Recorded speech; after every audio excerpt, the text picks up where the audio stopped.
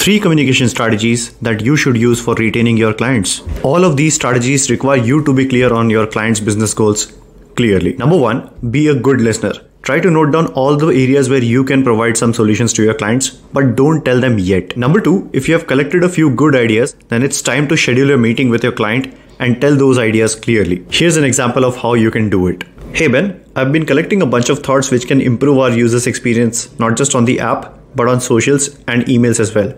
Let me know what time works for you. I would like to have a word with you. Being specific about where you can help can actually lead to better conversations and better client retention. But with this, point number 3, don't do this very often and don't jump with ideas every now and then. Keep it limited, keep it short, keep it sweet, keep it concise. Remember, execution will come later, but communication will drive a lot of business. With that, don't forget to like, share, and subscribe to this channel.